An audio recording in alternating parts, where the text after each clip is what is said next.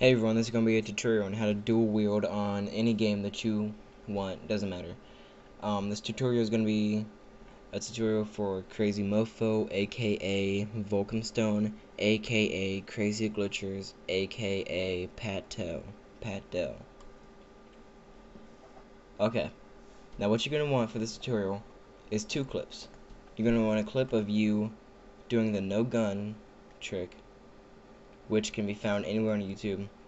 And if you don't know how to do that and you don't feel like searching it, you can always go into spectator mode, but it's going to have those little buttons in the top corner. You can always zoom in on that so you can't see the buttons, but it's just easier to do the no gun glitch. It'll look a little bit more realistic. The other clip you want is just a clip of you just standing still, simply holding a deagle, nothing else, or any other gun you want. It really doesn't matter as long as you're standing still holding a gun. You could do this with you could dual wield a sniper if you wanted to. It'll just take longer to mask.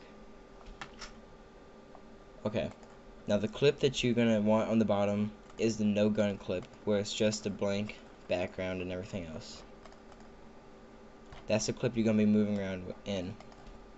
And the top clip is gonna be the one of you holding the gun.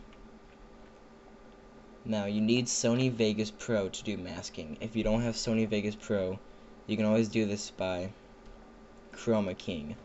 If you don't know how to chroma key, you can always look that up on YouTube. For my tutorial, I'm going to be doing a mask. Now, to mask the gun, so it looks like you're just holding one gun with one hand, which is what you're going to want to do for the dual wield to make it look a little bit more realistic. You're going to go down to the bottom left corner of the event pan crop, and you're going to click on mask. Now I already have this masked, but it's not that hard to mask. All you gotta do is take the pen tool, which is up here. It's called the anchor creation tool, or you can press D to quickly change to it, and just click around like so and edit around the first hand. If you make a mistake when you're editing it, you can always press Ctrl Z to undo it. I did this pretty fast, so it's not going to be much of a good cropping job. But if you press Control Z or no Control and you zoom, like move up on the mouse wheel, you'll be able to zoom in and out. It helps to zoom in so you can get into more detail and easily crop out some of the imperfections that are on the hand. Now, if you can see this, you'll see that there's one hand and the second hand. So you're holding it with two hands, but you only want to hold it with one hand. So just crop out the other hand like I did. If you did it correctly, you should see something like this right up here. Now go back to event pan crop and click on position. Just click on position and move this over to the left. You should see your hand on the screen over here moving over to the side. Don't move it over too far, just a little bit. Now you're going to want to go to your video effects. You're going to scroll down until you get to mirror. Now click on the mirror so it reflects left.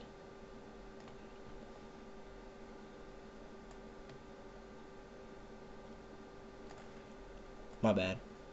You want it to reflect to the right.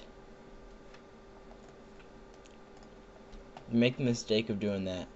What I did, you can always go down to event effect, click up here, and click remove. Now reflect to the right. There you go. You can see that I have it reflected to the right. So now it kind of looks like I'm dual wielding. You can move this around to change it if you want to make it look a little bit more realistic. The default settings are at 0.5 for the X and Y axis.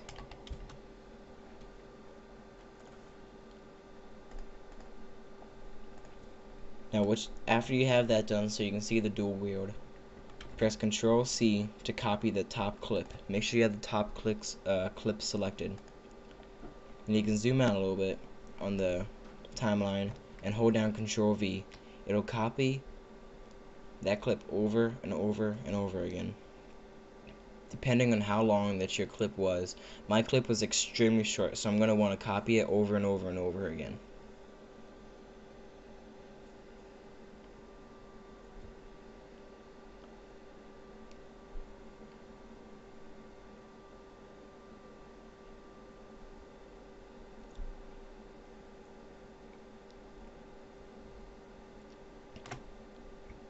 And we're almost done.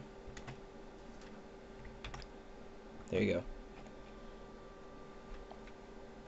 It doesn't look too realistic right now because of the way that we had to do this.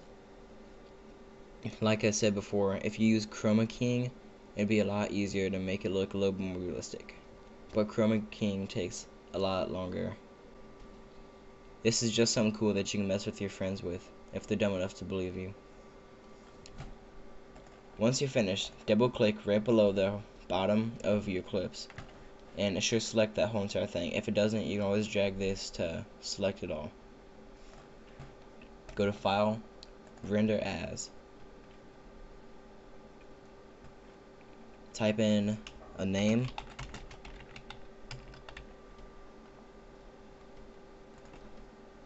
Select your settings and save. Once it's done, you can go watch your clip, upload it to YouTube, mess with people, anything you want. And that's how you do Wield. Thanks.